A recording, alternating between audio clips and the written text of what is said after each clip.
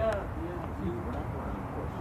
It is. It's not as generous a porch as the old octagon, but it's definitely, the porches are great.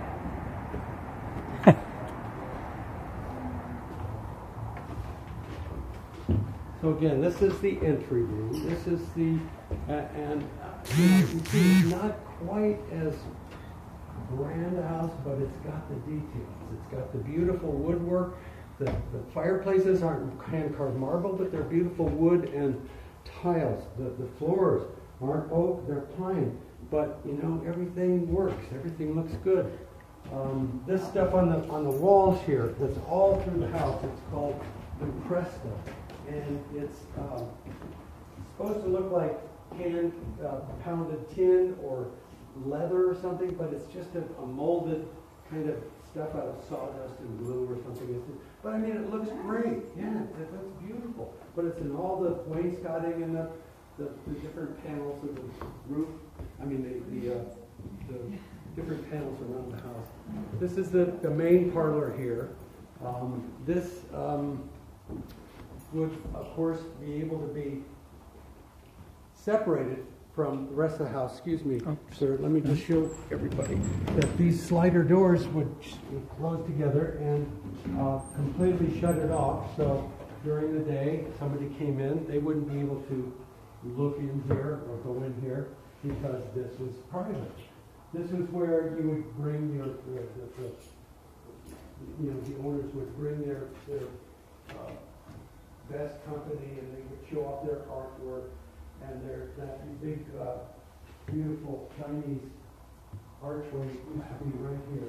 This part of the entry, and they moved it back there just to keep it out of being touched and so forth. Yeah. So, this is the way it was. They would put down rugs, laying rugs on the floor. They would have pianos, and because that was the entertainment process. With musical instruments and playing cards and playing board games. The people would come down here and meet whoever called on them and knocked on the door.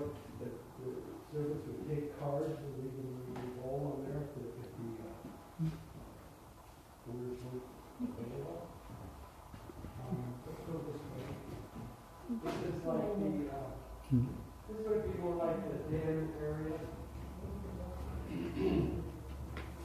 It's kind of a smaller parlor, but again, you could shut it off from the rest of the house with the doors here. There were doors between each of these parlors. The family would gather here and look at, these, what do you call them, stereoscopes, and they had an old gramophone over there and an organ. This organ is a little out of context because this organ was in the church on the street, and it still works. And usually at the candlelight vigil they have at Christmas time, they have somebody come in and play this, and it works great. So it shakes the whole house. It's so powerful. Yeah. It's really a wonderful old instrument. As we came in, I noticed back to the picture, that's red glass. Is that original? Yeah, the red glass there is. Yeah. It's I think one of the panes was broken in place, but most of it is. And this is a real weird part of the Victorian era kind of sensibility. Does everybody know what this is? It's what women would put around their hair back then? Well, that is hair.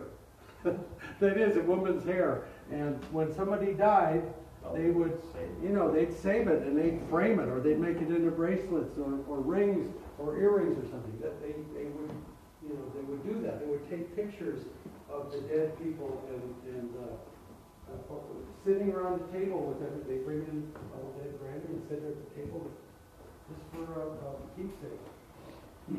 Why not? Why not?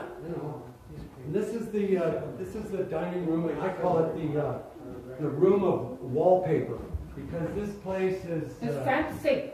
Yeah, whenever in doubt, in Victoria, I mean, let's do more rather than less. I mean, more was always better. So you have the Robert Morris wallpaper, the green and kind of pale green floral. Then you go to border, metallic, and then a green, then a red, then a floral again. And then you got the Star Trek stuff, which is on the ceiling, which is original. So it's really amazing the amount of and as you notice, in all the light fixtures in this house, half of them point up and half of them point down. Can anybody guess why? Ambiance. Sure. No? To give more reflection onto the ceiling and the walls. It's because the electric lights were starting to come in the late 1800s.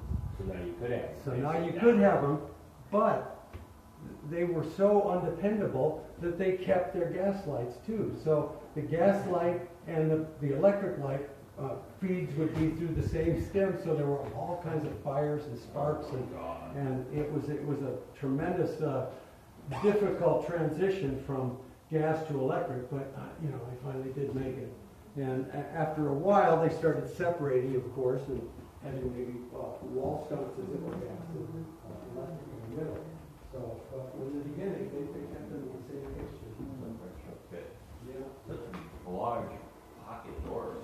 I know, they're huge. They really are. Yeah, I love it too. And this is the kitchen. This is part of the kitchen. I tend to think of the kitchen perhaps the size, especially when the boarding house has to be bigger. I'm thinking. They have a pantry. Yeah, they've got a big pantry, and this back here is storage area.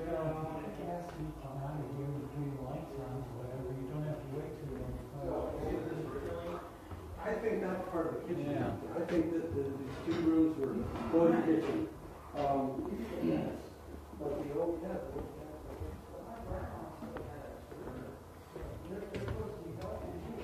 Yeah, better. Seriously, my grandma still has it. Anyway, this was a interesting new invention, newfangled invention. Anybody know what this is? It's a scale. It's a toaster. You put toast.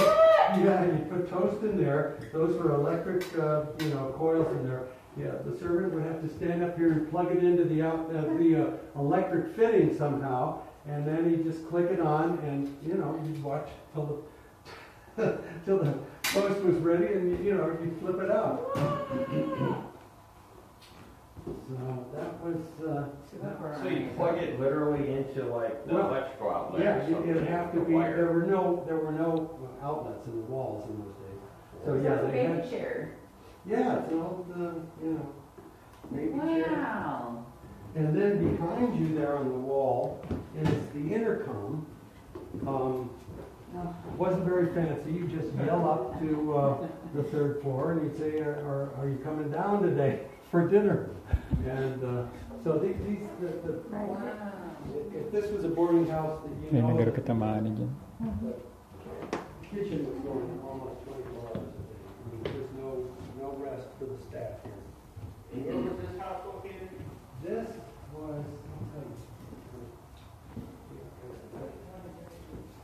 Masak kita o? Hindi, pwede. Ha? Hindi ko. Minsan.